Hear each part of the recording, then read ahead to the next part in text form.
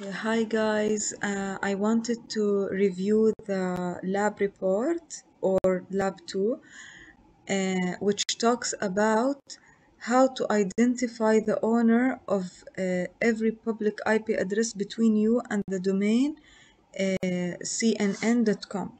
So first of all, we need to find the IP addresses between me and the domain CNN. So how do we do this? We can see screenshots for exercise 1. So what we used is the traceroute -I www.cnn.com. So let's go to the lab 2 explanation. Okay, so this lab talks about, first of all, the TCP three-way handshake. So how is this communication established? And then it talks about what is important, why the three-way handshake is important, and then the tools we use for networking. One of the tools is Tracerout, okay? So in Linux, this is what we're using, Traceroute-I, then we put cnn.com. In this way, we can find all the IP addresses between me and the domain Google. Okay, so I can show you this how it is done in Ubuntu, but already I have screenshots. Okay, this is the wrong file. Okay, I have screenshots. So what I did was I pasted the command traceroute-I, then the domain, and I did this in the terminal, and the output of the command was all the IP addresses between me and CNN. So what else did the question ask for? The question asks for, let's see, okay. The question asks for identify the owner of every public IP address between you and the domain. So let's see how we found these owners. So we use the command WHOIS. So this command, it means who is. Then we put the first IP address. Okay? So why did we use the command WHOIS? Because it's one of the tools that we use, WHOIS tool, and it is used for, okay, this is for Windows, but for Linux we just type WHOIS. -H is if we want help, but we don't need to press -H. We can just put the domain Google. Okay, so WHOIS will show you the information about the IP address that you used, okay? So when we put WHOIS, then the IP address, the first IP address, so it gives you the information about the IP address. يعني for example يعني هنا we have يعني the net name, we know this is an IANA. IANA means it's Internet Assigned Numbers Authority. I think يعني you always get this. You have to go through it. So the organization name. So this is the owner. Okay, so this is just information about the IP address. You can also search what IANA means in Google. IANA. Okay, and you can just learn more about what this is. Okay, so in this way we solve question 1 by just typing the command WHOIS for each IP address and getting all the information that we need. This is also IANA, and this is no surprise يعني.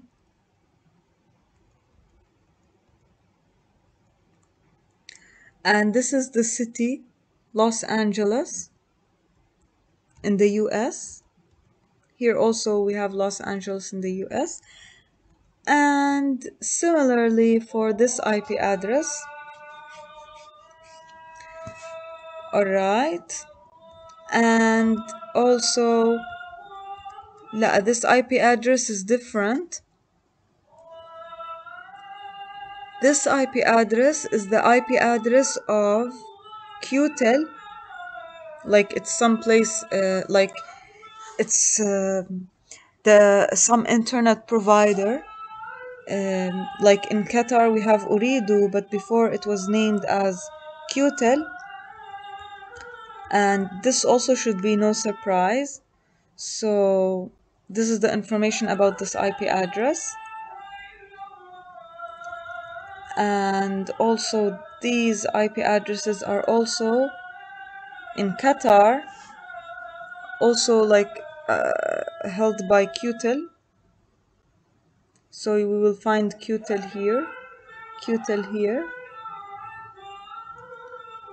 All right.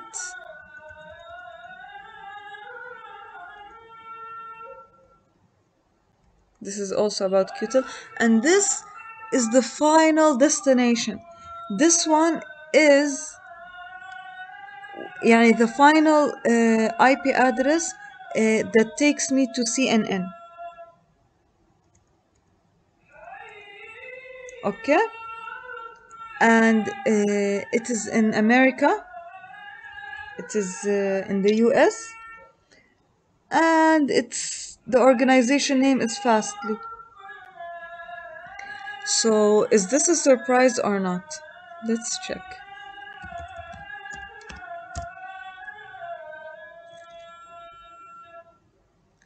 So it's a cloud provider, and it's a network edge, and يعني it could be supporting, like for example it provides okay, these are different providers. So Fastly is a provider, I believe. Okay. Anyways, okay, we finished the WHOIS. Let's see the other question. Using Wireshark, we want to open the file. Okay, this is the file, and we want to analyze this file. Okay, so we want to analyze this file. This is a Wireshark file capture. And like we're trying to identify the client that initiates the conversation. So what we do is we see the three-way handshake protocol, and we see that the first person to initiate this conversation is the first one. It's 131 dot. All right. And we can also find this by finding the three-way handshake. Look, يعني we studied the three-way handshake, and we know that the initiator, the client who initiates, always has a sequence number 0. طبعا here it's not necessarily 0, but the Wireshark application gives you the relative sequence number. So the starting sequence number will always be 0. So here we find the sequence number 0 and seen, then seen ACK, then ACK. So it follows scene, then scene ACK, then ACK. So we know that the first scene is the one who initiated, and we can see who is the source, and this is the IP address for the source. Okay? Why? Because they are the source sending scene at sequence equals 0. But this sequence number is not necessarily 0. Actually, it could be not 0, but relatively it's 0. Okay?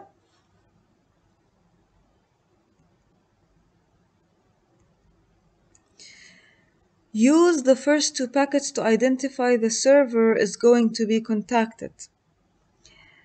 List the common name and 3 IP addresses that can be used for reaching the server. Okay, so how do we know what server we are contacting? First, we look at the first packet, and we can find here that it is not encrypted. It says google.com. And we can also, this information is copied from the second packet in the info column. So we have the info column.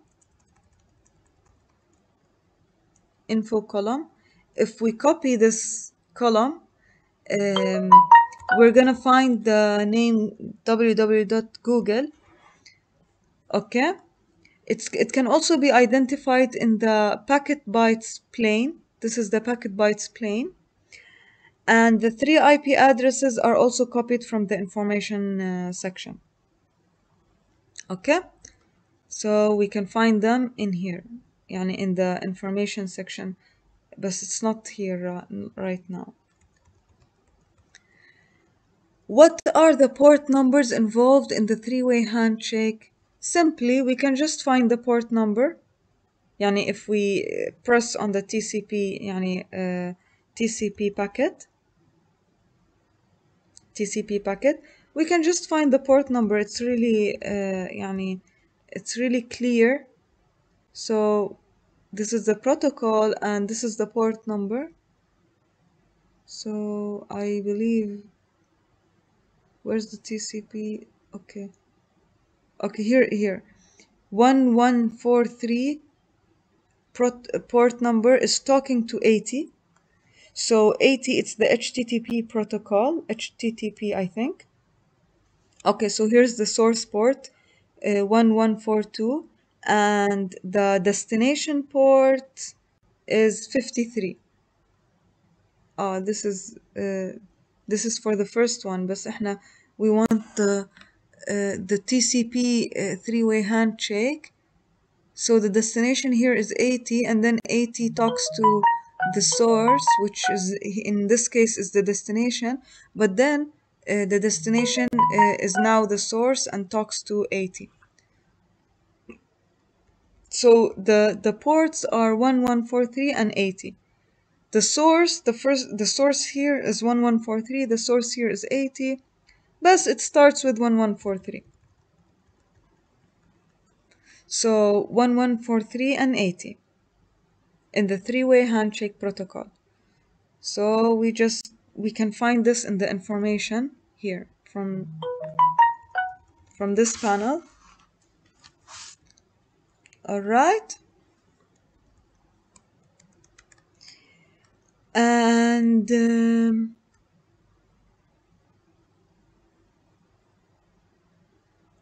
this is just an explanation to what I said. Okay, so exercise 3. First of all, it asks us to capture live traffic from our computer. Of course, we're going to use Wireshark to do this. And then we're going to capture the menu to save the live traffic.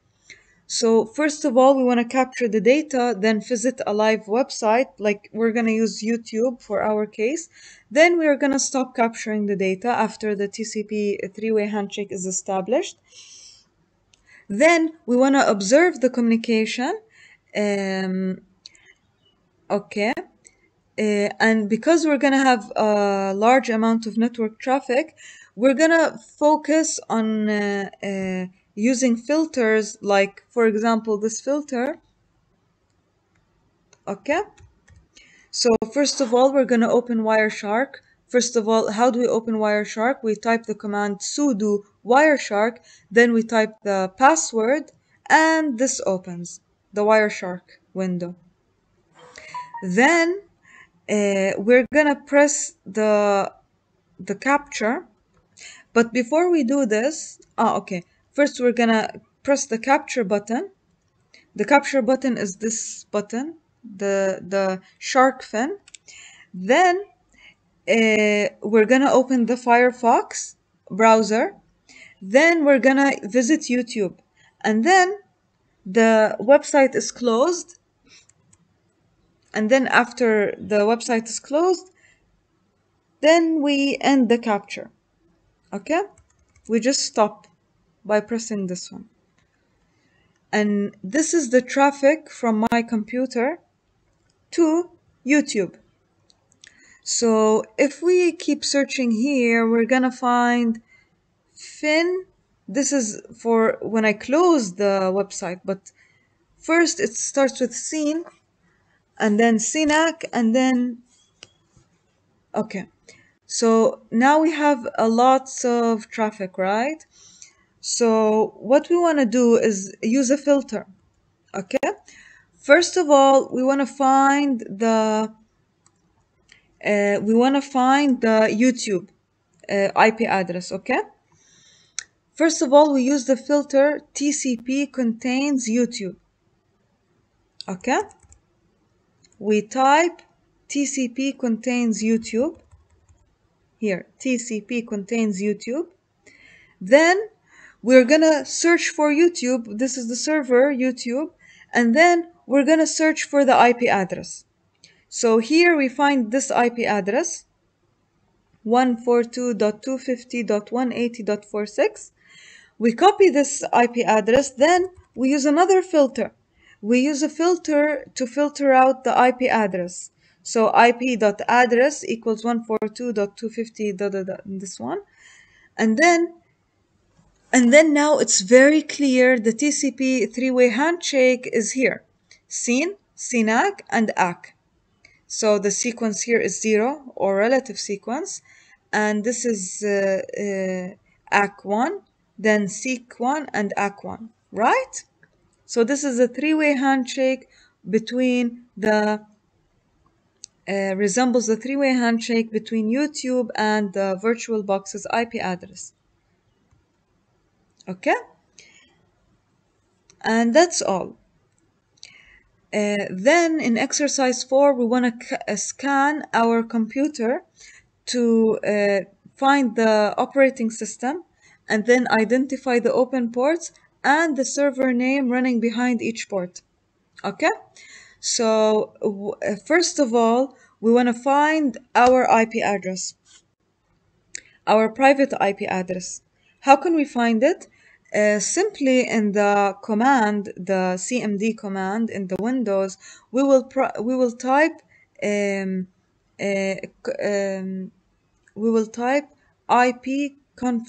I think the by running ipconfig command on Windows. So if we open the cmd and type ipconfig, we're gonna get this output, okay? So we use this IP address 192.196 because this is our private IP address, okay? Then we copy it, and then we want to scan the IP address. How do we scan it to find the operating system and all the information? We type this command, sudo nmap -o. This -o, okay, this -o will be used to enable the operating system scan. Okay, let's see. I mean the operating system scan. So the NMAP tool is used for host discovery, port scanning, and OS detection. Okay? So we will see the example. Why did we type -O? Because it enables OS detection. Okay. So we are gonna use this one. But we're gonna type sudo first because we wanna bypass the. Okay. So sudo nmap -o and my IP address. And then we're gonna get all the information we need after typing the password for sudo. Okay, so here is the host. Okay, the port. We have 1, 2, 3, 4, 5 ports open. So these are vulnerabilities. Yani, this is why we use this, because we want to find all the vulnerabilities of the network, and by finding the open ports in the network, and we're gonna see what ports are open. So this is the ports that are open, and this is the service that the port gives us. Okay. So, and also we can find the OS. This is okay.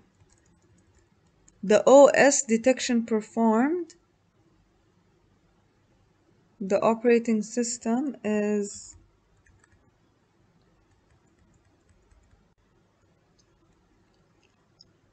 okay. So I'm not sure if it shows in the screenshot.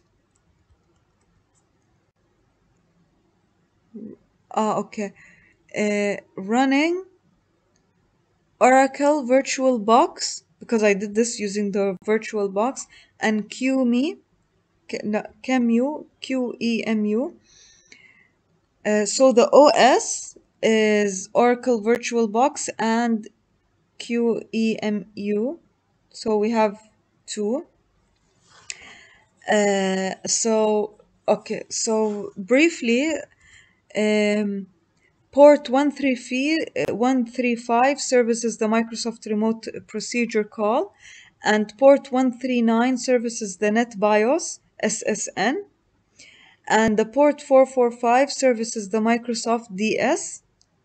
Okay, and port 808 services the CC proxy server, which supports HTTP in this case, and port 5357 refers to the web server on devices API WS DAPI. Sorry, yani the names are hard to pronounce. WS DAPI. Anyway, and the OS scan returns that Oracle VirtualBox and QEMU are used, and they are open source virtualization and machine emulators. All right. And if we want to scan another IP address, this is the public IP address. This is the 53 and 80 TCP ports are open. They service the domain and HTTP. And I think this is the IP address of the VirtualBox. All right. And of course, it's using the VirtualBox. And that's it.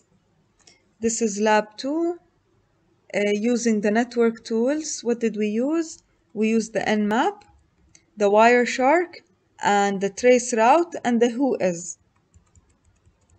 So these are very useful tools that can be used for used by TCP to negotiate and start a TCP session between two computers. Okay, this is the TCP three-way handshake. This is the importance of the TCP three-way handshake. So it is useful for port scanning and implementation of firewall for intrusion prevention, and DOS attacks, DCP SYN flood, and a lot of other different attacks, right? Could be exploit also for. Okay. And so this is the three-way handshake. I already explained the three-way handshake in another video, And this is when we want to close the three-way handshake. So fin, ac, okay? Okay, so this is a very quick review of the TCP three-way handshake and the basic tools for networking. And the Wireshark is a very, very important tool.